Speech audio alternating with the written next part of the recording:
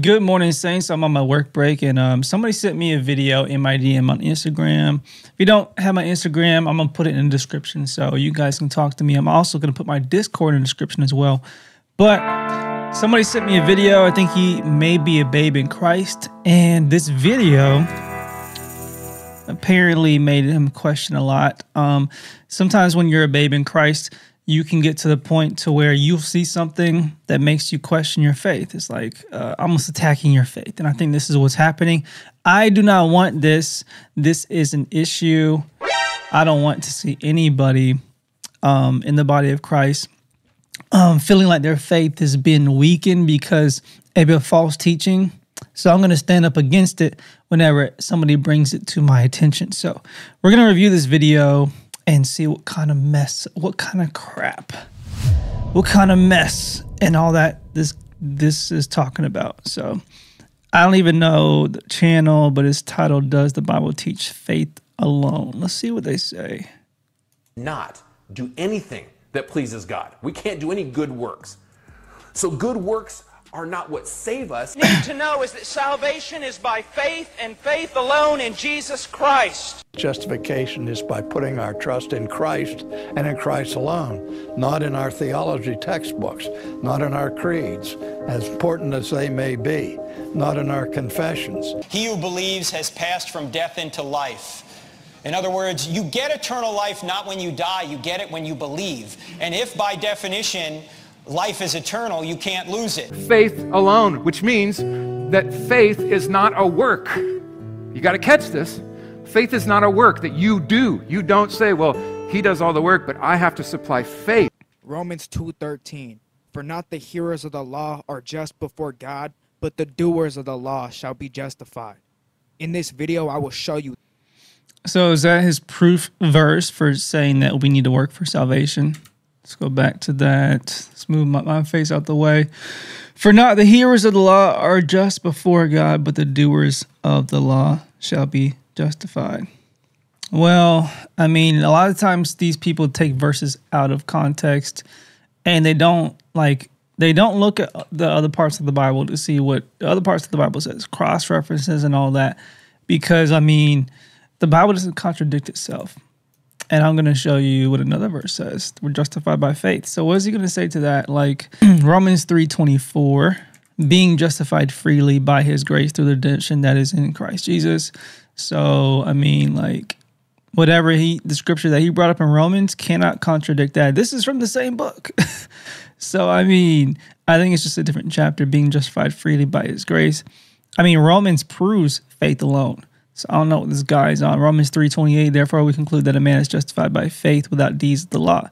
Because Romans 3:28 literally just contradicts how he interprets that. So he's in Romans 2, so it's a chapter before. I believe this is Paul speaking in Romans, that he's basically saying, calling out hypocrisy essentially. You who are judging based on the law will be judged by the law. But circumcision, we're circumcised grafted into being a spiritual Jew, being a chosen people, grafted into that by our faith. I mean, Romans, again, as I showed you earlier, teaches justification by faith. But I believe in here, chapter 2 is talking about those who are being hypocritical and actually looking at the law. Apostle Paul was writing to the Christians in Rome. It was a new church, the new church. And it said he probably did this while he was in Corinth on his third missionary journey. Paul wrote Romans to unite the Jewish and Gentile Christians in Rome in the gospel. So apparently, you know, there was some false teachings probably been thrown around or potential false teachings being thrown around. And he's making the distinction, hey, if you want to live by the law, you're going to be judged by the law. So going back to that guy's verse 2:13, for it is not the hearers of the law who are just before God, but the doers of the law will be justified. That's literally impossible to be a complete 100% law abider. So, I mean, it just shows how impossible it is without faith. Because if you try to live up to the measure of the law 100%, and that means you can't have any error, that means you have to be perfect. Nobody can do the law 100%. Well, you can't be justified. You can only be justified by the law if you completely obey it 100% of the time. Yeah, one error, one mistake, one sin will send you to hell if you try to live up to the law completely. So, of course, Romans is not going to contradict the massive amount of scriptures that say salvation is by belief and by faith alone. It just can't. It cannot contradict that. For God, but the doers of the law shall be justified. In this video, I will show you that the concept of faith alone is a man-made religion. Jesus. What? Game over. I mean, like, I just got all these sound effects, but I mean, how is that man-made? Faith alone, like, being justified freely by his grace through redemption that is in Christ Jesus. Therefore, we conclude that a man is justified by faith without deeds of the law. So how is that man-made when the Bible literally teaches that? Romans 3:28 literally teaches faith. We're justified by faith without deeds of the law. Exactly the opposite of what this guy's saying. So, I mean, did he look at Romans 3:28? Like, what does he have to say about that? Yeah, these guys are just foolish. Never taught us faith alone is all you need to enter the kingdom of heaven. James 2:24. Here we go with James. Here we go with James. You see that a person is justified by works and not by faith alone. Yeah, and I just gave you the verse where we're justified by faith. James 2:24 is talking about, it's not talking about saving faith. It's talking about profitable faith. Profitable faith that will profit other people who may need help and just the kingdom of God. But it's not talking about saving faith. Faith required for salvation. Yes, if you don't put in work and you hope that somebody gets taken care of. Maybe you see somebody on the street, they're homeless, and you just say, I hope you do well. I hope you're going to do good and you're going to be okay. But you do no work to help them out. Well, what is that going to profit? Nobody, because you're not actually doing any work. So that's what it's talking about, not salvation, faith. This verse proves to us that faith alone is not biblical. Faith alone is no, it doesn't prove that. Teaching from the devil himself. Because what is this guy going to say to the scripture I just showed you? What is he going to say? To Romans 3:28. We conclude a man justified by faith without deeds of the law. Like, so you're going to have to answer to that scripture. James 2:24 will be twisted and misrepresented by Protestants. They will try to argue that James 2:24 is not talking about justification to God. The only problem with this argument is it could also be talking to justification before men, but yeah, not before God. Justification means you're seen righteous in God's eyes. And if you're justified by works, I mean, how many works would you need to do? They can't answer that. How many works will you need to do to be justified before God? Before God sees you as a righteous person, how many good works do you need to do? What type of works? Do you need to save 5 people's lives who are about to die? Do you need to give $20 million to the church? Do you need to give $10? Like, do you need to visit 20 people in the hospital who are sick? Like, how many good works do you need to do before you're seen as righteous? 1 work, 2 works, a million works, they can't answer that. It is completely contradicting scripture and makes no sense when we read the context. James 2:21. Was not Abraham, our father, justified by works when he had offered Isaac his son upon the altar? The 3 verses right before. He justified before men. God knows the heart. So it's like, if God knows the heart, why would we need to do any work to show anything to God? It's like, that's showing that we don't trust that God is all-knowing. Because God knows our heart before we actually do anything in the physical. He knows what's in our heart. So why will we need to? All right. Let's say, God is all knowing, right? So God's going to know if I move this coffee cup up here before I actually do it. If he's all knowing, he's going to know I'm going to move the coffee cup right here. I'm doing it. He knew I was going to do it before I actually did it. He knew that. So what are you talking about? You don't need to do any type of physical action to prove anything to God. For James 2:24 explains to us the story of Abraham in Genesis, where Abraham was justified before God. Did you hear that? He wasn't justified by any man, but he was justified by God because of his work. He showed God with works that he had faith so he could obtain grace. That is why James 2:24, after explaining this, says you are not justified. Well, I wonder if this guy's going to make it to heaven. He doesn't even know if he's going to make it to heaven. He has absolutely no idea. Because how many works do you need to do to know that you're justified before God by your work? How many works? They don't have an answer to that. Maybe he can be like Mark the Messenger, which he says nobody's saved. Nobody's currently saved. So, I mean, that's essentially what you got to believe if you're works-based salvation. You can't know if you're saved because you don't know how many good works you're doing. You're just going to have to find out when you die. Did you make it or did you not? Did I do enough good works or did I not do enough good works? Nobody is saved, essentially, if you believe in works-based salvation. By faith alone. This verse alone refutes faith alone. But I want to nail the point even more. Romans. This dude isn't nailing anything, bro.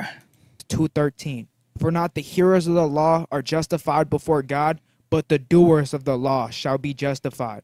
This verse refutes. Yeah, you already said that.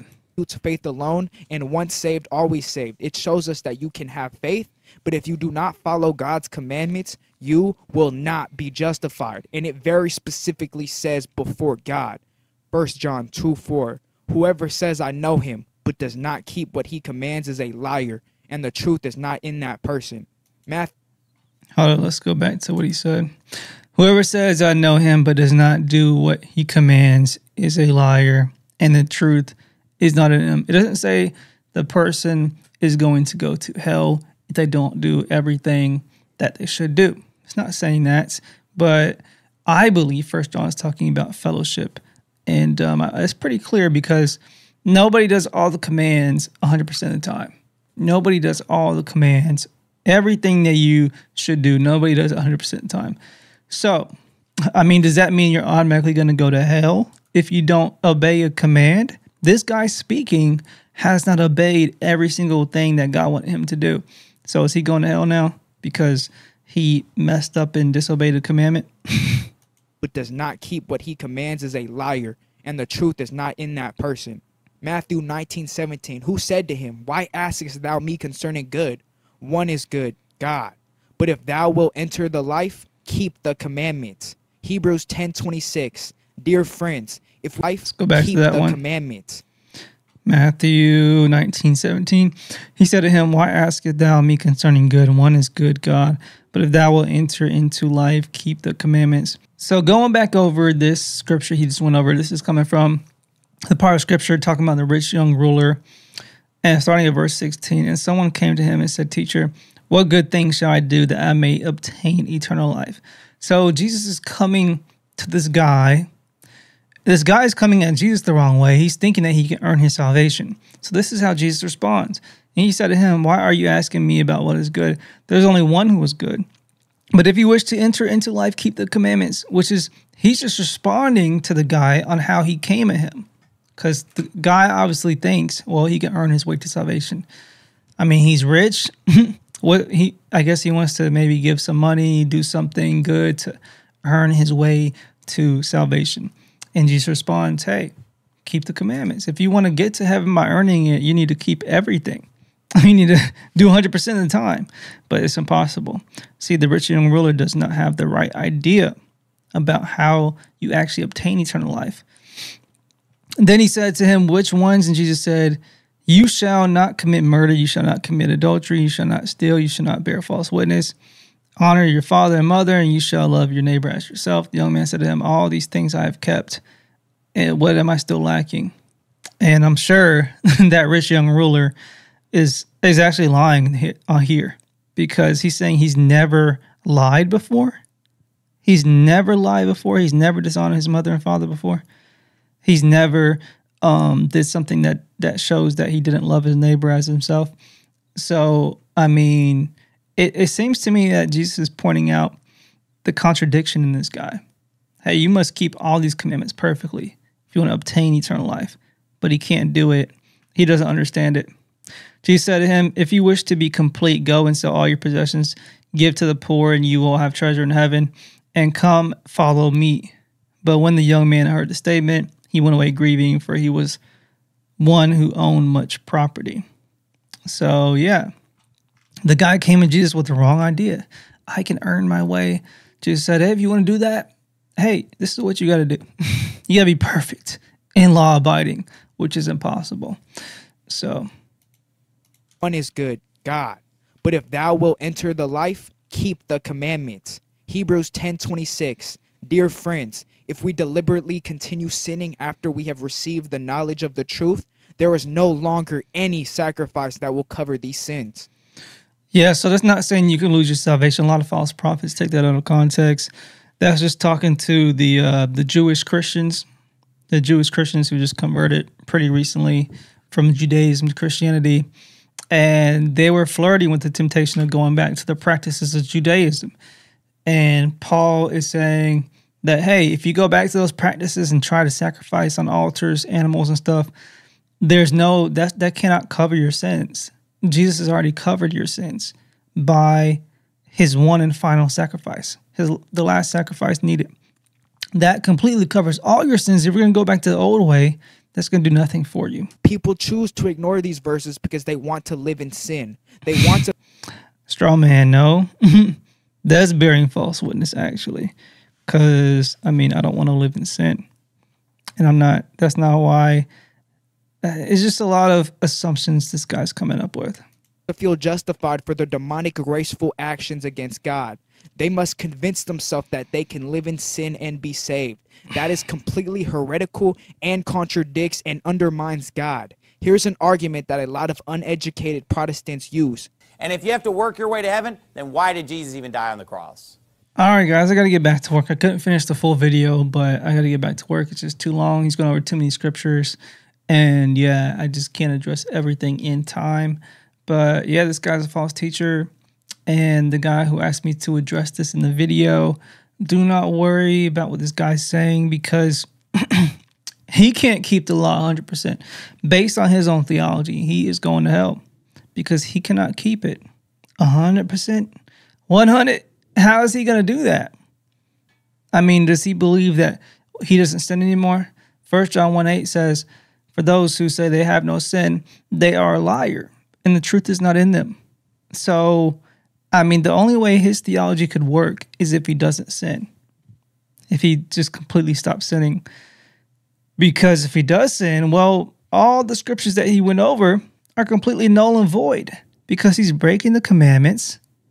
He's not following Jesus by sinning. He's breaking the commandments, and he just went over the scripture saying, hey, if you break the commandments, and he's connecting that with salvation. If you break the commandments, essentially, you're not a Christian, you're going to hell. But so the only way their theology could work is if they don't sin. But scripture says, hey, that person who says they don't sin, they are a liar, and the truth is not in them. So they're actually lying by false teaching. If they say they have no sin, they're also a liar. So yeah, don't worry about these people, y'all. They're false teachers. They do not have understanding.